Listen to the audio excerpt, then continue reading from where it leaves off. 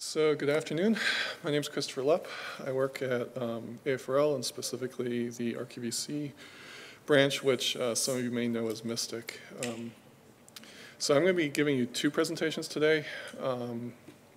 They're actually somewhat related to each other. If the, oops, they went slides. Just a minute as we sort through everything. Okay. Start again, please, if you would, Chris. And do you have the clicker up there, by the way? I do. Okay, fantastic. Okay, well, let's start again. So, as I said, my name is Christopher Lupp, and I work at AFRL in the RQVC branch, which some of you know as Mystic. I'm going to be giving you two presentations today. They're somewhat related, although that might not be exactly evident from what I'm showing. But we can talk about that offline if it's not clear. So the first one I'm talking about is Project Gemini, which is not related to the NASA project. This is a in-house AFRL project in which we're working on gradient-based, or moving towards gradient-based optimization using measures of effectiveness. So what I'm going to be showing today is really the process that we're taking moving from, to include mission analyses into MDO problems, and specifically gradient-based optimization problems. This is actually a very, very challenging problem. And so I want to give you an idea of what this path looks like. For starters, I'm going to have to tell you a little bit about EBD, or effectiveness-based design, what we mean by that term.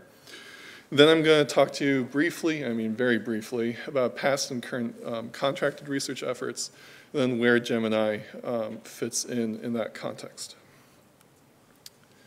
So let's start out by giving some definitions. What do I mean by effectiveness-based design? So I figured I'm at NASA, so I was going to show a picture of the CRM, but we need to start with some definitions here. So there are two really key terms I'm going to be using. One is measures of performance, which if you're if you deal with the military, you'll see that there's an alphabet soup of acronyms that we tend to use, and we tend to use, the one that we give here is MOP. So this is a metric quantifying vehicle performance. That sort of comes from the name. But what we mean in this context is, speed, weight, so maximum takeoff weight, range, lift, drag, like if you're minimizing drag, that's minimizing an MOP. And the second definition I want to give you guys is measures of effectiveness.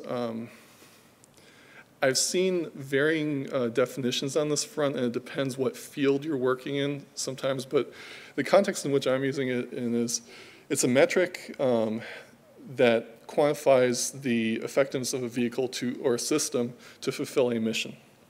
So sticking with the CRM example here, that might be seat mile cost. For a more military vehicle, that might be something like IDs per dollar, something like that. So that's all fine and good, but airplanes are sometimes a little bit hard to visualize what EBD means. So the example I like to give is think of cars. Everyone sort of has a handle for cars. You usually drive them, especially in the United States. You have to drive cars. So imagine that you have a design space of a rubberized car. You can do anything with this car. Like in terms of, you can build a massive engine on it. You can make a really small engine. You can make it really sleek. You can make it a box. We don't have any design variables that can do anything with it. So if we're trying to optimize top speed, we get something like this. It's almost all engine has basically a dart of a body, and this is actually the current, I believe, the current world speed land speed record holder. So you get this kind of vehicle if you're trying to optimize speed, which is a measure of performance. Now, if you're trying to race, say Formula One or IndyCar, you don't really want to optimize for speed, although that might be the initial guess, is that you might want to optimize for speed, but you're actually optimizing for something like lap time. And lap time in this context would be a measure of effectiveness. And so what you get if you're optimizing for that is, say, a Formula One car, And this, I guess, in honor of Red Bull winning the World Championship yesterday. I like Red Bull, the racing team. So what I'm trying to highlight here is that you can take an MOP, which is actually the standard measure that or MOPs are the standard measures that we use for objective functions when we do conceptual design. So, minimize fuel burn, minimize structural weight. These really fall into the category of MOPs, but if we're looking at mission effectiveness, the optimal, MOP optimization does not automatically give us the best and the most effective vehicle. So before I keep on going in terms of where this fits in with our in-house efforts, I do want to go through what has been done in the past. Because there's a long lineage, specifically within Mystic, to fund contracted efforts towards effectiveness-based design. And so there may be more. These are the ones that I'm familiar with. Is that there's really 3 contracts that have moved EBD forward. The first starting with Optimus, and I don't actually have the exact years in mind. It was quite a bit before I got to the Air Force. But they basically, this was a Boeing, a contract with Boeing where they worked on subsystem modeling and transient modeling of those subsystems, I believe. Then more recently, and it's technically still active, we have the Expedite program. And disclaimer, I'm the AFRL PM for Expedite, so I sort of naturally would want to show it here. But so Expedite dealt with mission effectiveness more head-on. So it actually includes mission analysis within AFSIM, which I'll get into in a second what AFSIM is, but it's a modeling tool. As well as retaining the subsystem modeling from Optimus. And then in the current efforts that are starting to wind down, it includes some manufacturing constraints in an add-on task. And then, finally, another effort that's ongoing is it's an effort called Equate, which is run by Northrop Grumman, which focuses on mission effectiveness and uncertainty quantification. So I do want to zero in on the Expedite program. It's obviously the middle program in that list. But Gemini actually grew out of Expedite. So Gemini was originally called In-House Expedite, and then we gave it a different acronym moving forward. But I'm not going to go through what Expedite stands for, other than it does include the word effectiveness in it. The main things that were shown inside of Expedite were really that you could do subsystem modeling. This is still gradient free, and in the next presentation I'll give you an example of where that's changing. But for now, we're talking gradient-free subsystem modeling, PTMS modeling, there's the alphabet soup again, power thermal management system modeling. Then mission analysis, so that had AFSIM simulations that could be run in the loop. And then something that actually doesn't exactly play into this presentation, but I thought was interesting in this forum, was business-to-business MDO integration. I consider this actually something that's relatively important when we look at industrial scale MDO, and it's something that's actually one point where I would argue OpenMDAO still probably needs to have some work done on it. And then, as I mentioned before, there's the manufacturing work that is ongoing in terms of taking manufacturing constraints and putting them into conceptual design. So, as I mentioned, Gemini grew out of Expedite. Originally, Gemini had all caps. As it turns out, the program manager, in this case me, couldn't remember what every single letter stood for, and it doesn't really look good in a review when you stand up and you can't tell people what Gemini stands for. So I decided to lowercase it. I will say G stands for gradient-based, and E stands for effectiveness, and don't ask me anything more about that. I think M is mission, but I can't remember. So let's go back to this example that I mentioned before. When we have a rubberized car. We already know that top speed is not what we want to optimize for. Track speed is. This is our current example. But the problem becomes more complex than this. Because, sure, we have to optimize track speed. Sounds simple. Yeah, except we actually have to have a track to optimize against, right? So we say, okay, we want to optimize it for Monaco, really slow speed circuit. Yeah, for people who follow Formula One, that's usually not a good idea. It's a very slow circuit. It won't perform well overall, so you have to include other circuits. The Italians in the room will be happy I mentioned Monza. It's a very high-speed circuit. And then, you have something which combines both high-speed and lower-speed portions. And if you're looking at effectiveness-based design, you have to consider all these things because you're not looking at a single track and optimizing, lap time for a single track. You're trying to make sure that your vehicle performs well across its entire operating spectrum, right? And this obviously transfers to air vehicles as well. So, as I mentioned before, if we look at these tracks here, don't really want to belabor the fact too much, but you have very, very different requirements. Some are really low speed with high downforce settings. Some are really high speed with very low downforce settings. And then you have something that sees a little bit of both, and you have to accommodate both of these. Having to accommodate those is not enough. We actually have to have a way to model it. So I'm not an expert in terms of what they use in Formula One, so I'm going to go back to the air vehicle side. But the analogy still holds, right? So we're trying to optimize the vehicle, and we need a tool to model our track, or our mission in this case, right?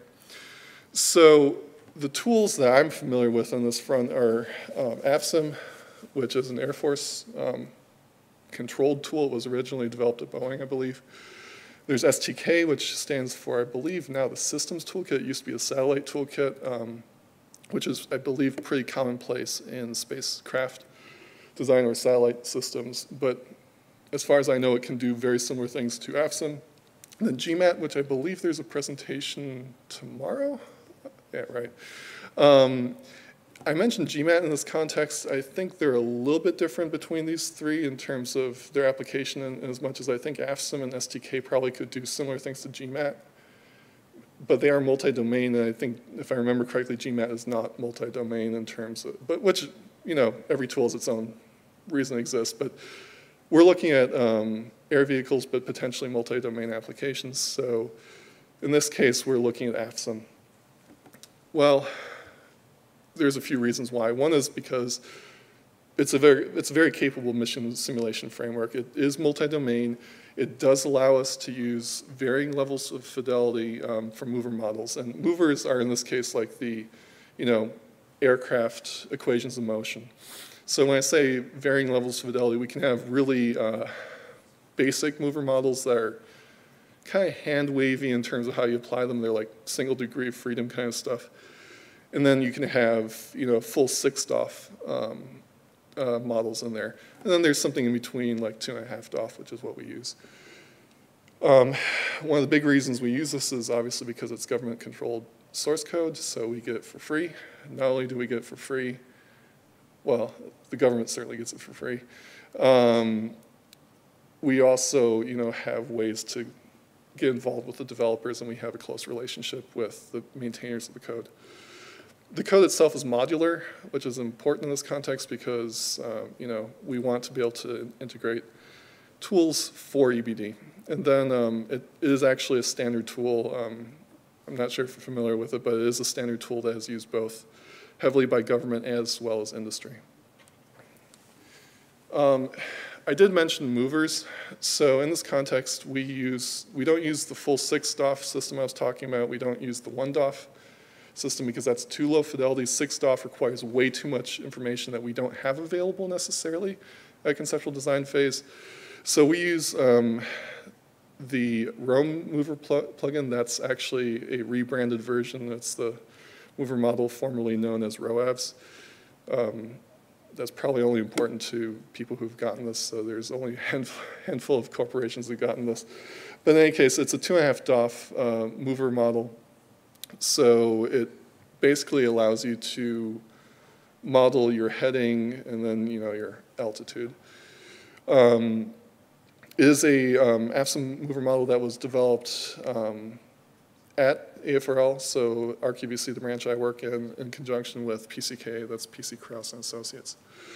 And this does include some guidance and navigation control for waypoint charting and some controllers, et cetera, inside there. Then, so in terms of what we need for this is, it takes a really simple model, actually. So we need to input some weights. We have to put a 5-column engine deck into this. And we have to ultimately give it some aerodynamic information. When I say aerodynamic information, it's really very rudimentary. It's basically lift curve and drag polar, but like polar, not data points, but actually like CD naught, K drag, the drag offset of the polar. So we took the AFSM.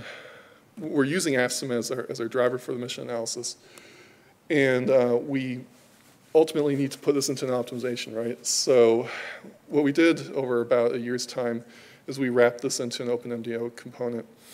So this is actually still a relatively modular approach. The inputs, as I mentioned, are predefined as weights, engine data, and aero data. And then I say MOEs coming out the other end. I'm very unspecific at that point in time. And the reason I'm not being specific is because that part is modular. We can actually define, using functions, we can define exactly what quantity of interest we get out of AFSM at that point. The one thing, people who know me, is I'm not a big fan of file I/O in optimization. Matter of fact, I very much dislike it. I like API calls when possible. I also like analytical gradients, which is not surprising given where the MDO class I took at Michigan. But unfortunately, none of these things are available from AFSM, at least currently. So, I mean, the API is available, but it's not exposed to Python, so essentially we're stuck with writing an input file, executing a system call, running it, and reading the output file for the time being, which is perfectly fine for the moment being. It does mean, though, that for gradient-based evaluations, we have to do finite differencing, which I'm not overly fond of, generally speaking. So looking at, we have the component built up now, but this needs to fit into a larger optimization problem. And so the way this happens is, ultimately in our XTSM, AFSM sits at the bottom right corner. But we still need to find a way to provide all the data. Even in the simplest optimization problem, we have to find a way to give the data to AFSM. So I mentioned before, weights are simple, right? We get that from our Raymer weight analysis or any other statistical conceptual design level analysis. Then we can get aero data. Well, the 5-column engine deck we'll just assume is fixed and we're not changing for now. And then we need aero data. But we generally don't, if we're trying to do actual shape optimization, you don't really want to work with a polar. So what we do in this context is we're actually running several higher fidelity analyses. In this case, it's OpenAerostruct, although we can theoretically swap this out for other solvers, where we then obtain a fixed number of points and we fit a polar through that, and then fit that and give that polar fit and the other data to AFSM. With the exception of AFSM, in this case, every other block that I'm showing here is actually differentiated. So we are moving towards gradient-based optimization. It's just the AFSM block that still has to be finite differenced. And unfortunately, that's a lot of inputs, actually. That can be very, very, very, very, very many inputs.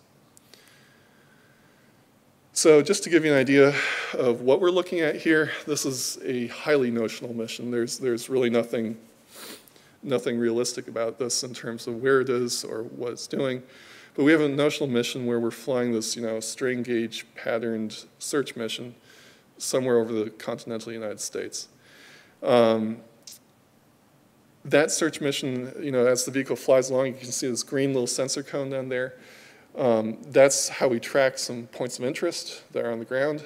So probably can't see it. Certainly I can't see it from here. But there's yellow lines within that green cone. That yellow line actually indicates that a point of interest is visible. And so as the vehicle flies along, it'll capture several of these points of interest as it flies along. And Well, then the question is, what's the measure of effectiveness in this context? That's another point we have to define. And because typically speaking, from an operations perspective, you'd say, I see you. I see you, that's 2. I see you, that's 3.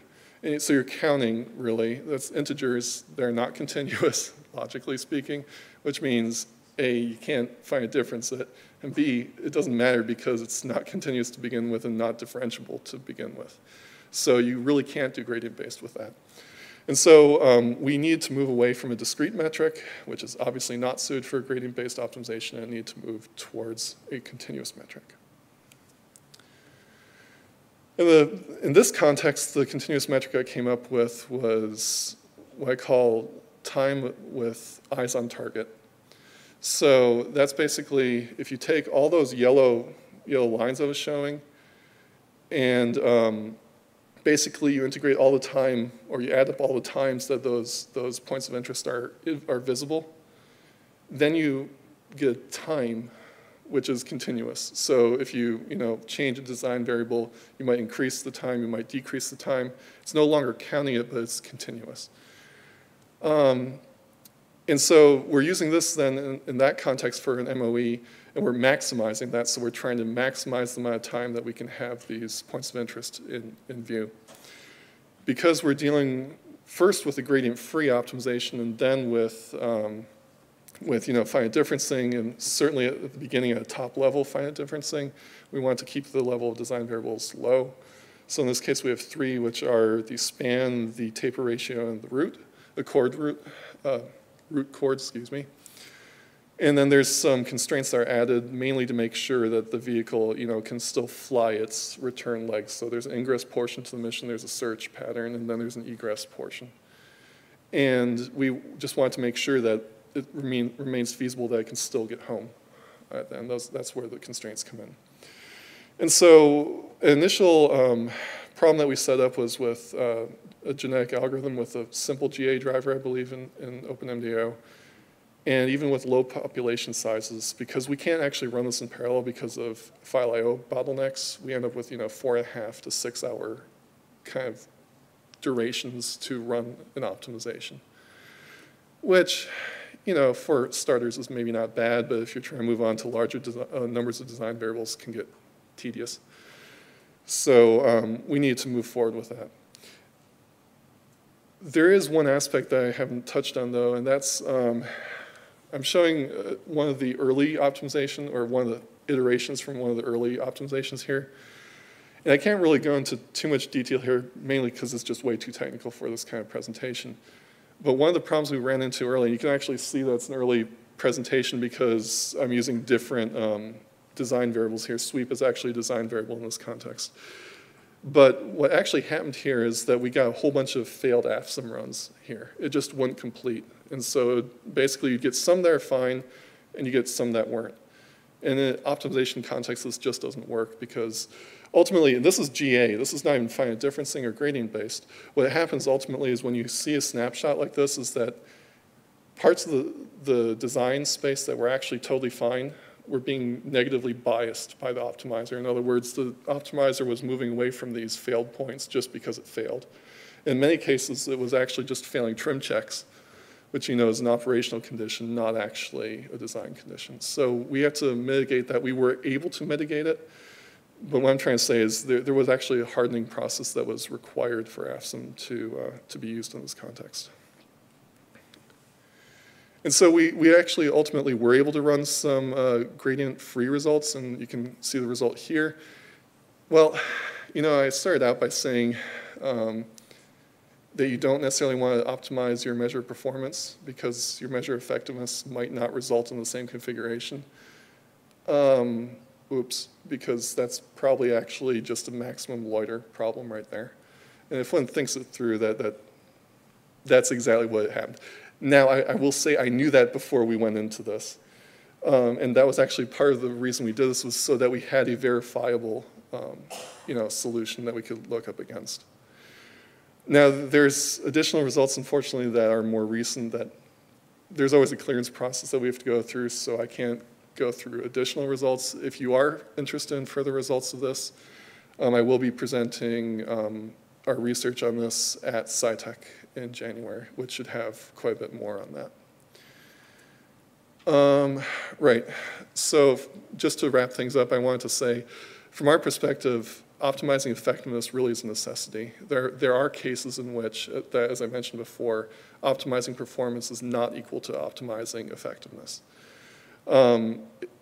Unfortunately, this does involve having to have a mission or operational analysis tool in the mix, which does, make things significantly harder. Nonetheless, at A4L, we were able to automate the AFSIM execution, which for itself was quite some work, and then we were able to conduct some gradient-free optimizations.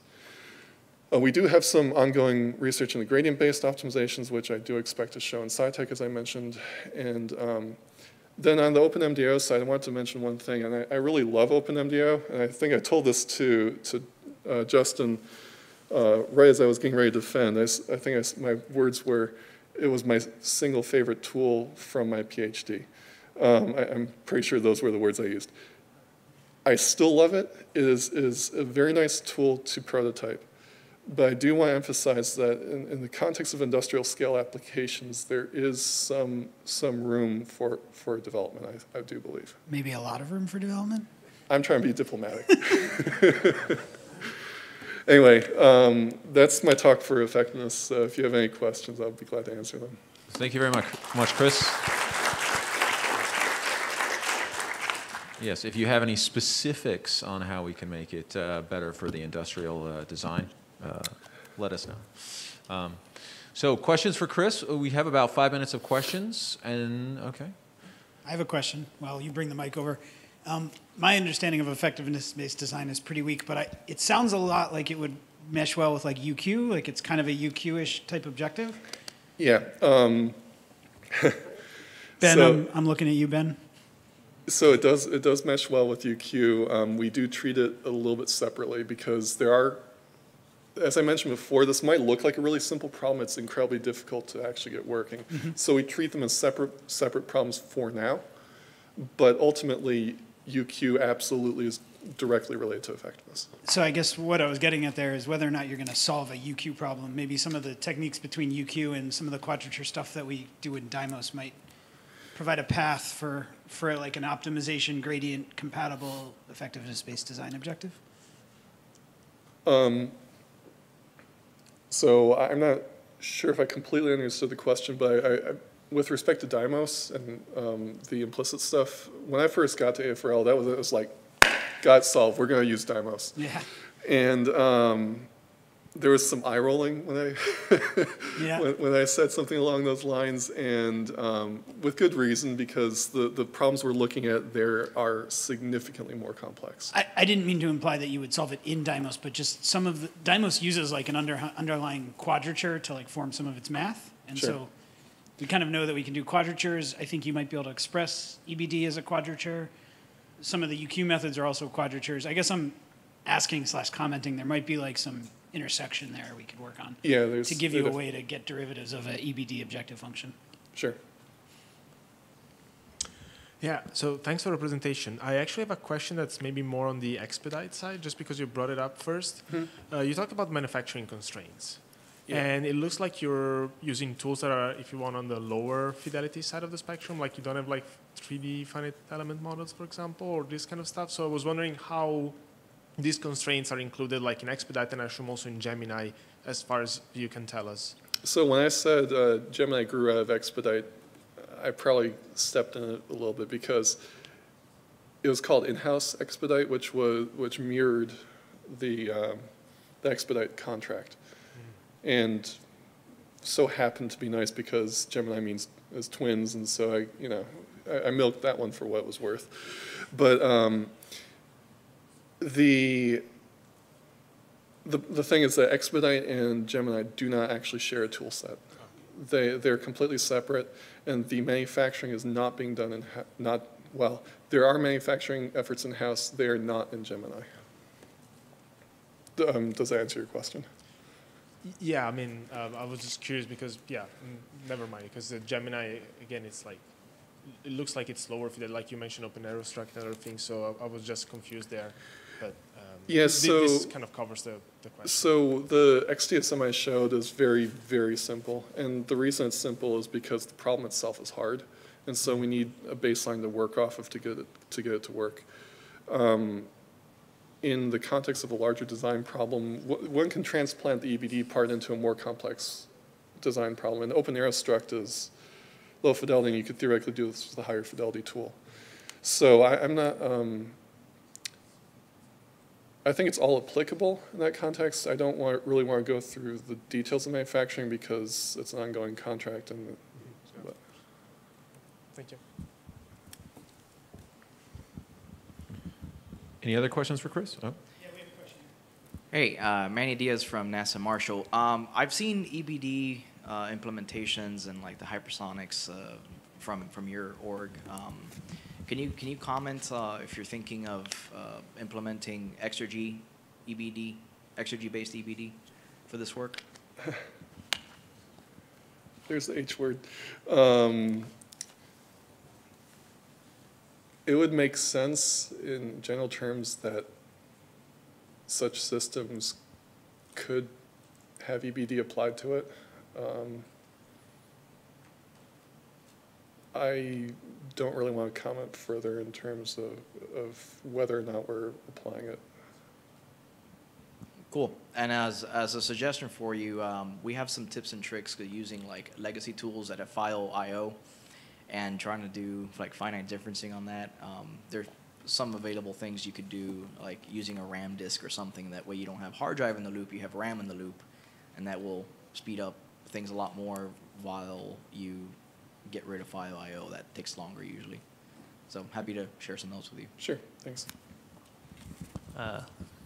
So when you showed the race car example with different tracks, it reminded me of like multi-objective optimization problems. So I guess it's also a question for the OpenMDAO community. Like, have you tried treating problem as like a multi-objective problem and trying to use MDO approaches?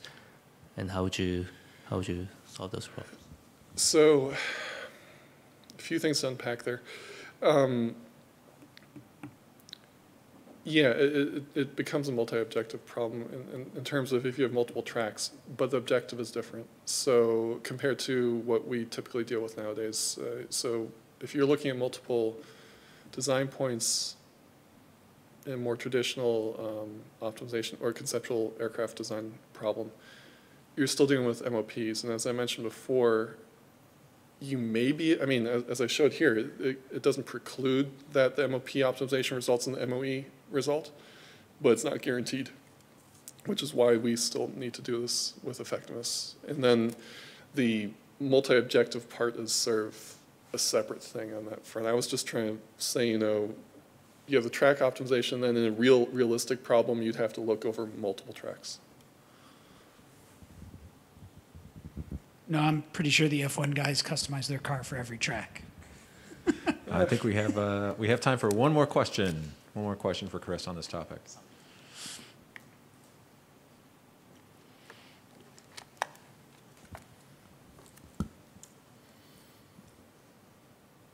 Do you think that the AFSIM people are open to putting gradient-friendly aspects into the code? I hope so. Because I think the thing that made me think of it is you switched the metric to like integrating one whenever you can see a target. But I feel like long term you might have more success in a gradient-based approach if you can smooth that step function out, basically. Yeah, I don't disagree. So there's a lot of stuff I'm not showing in terms of where I think it would naturally head, but for the time being, so I'm pretty much showing where things are at and what we can do at this point in time. Obviously, I would love to have gradients from AFSIM, and then it becomes a matter of every mission you have to try and make a continuous metric so that you can differentiate it.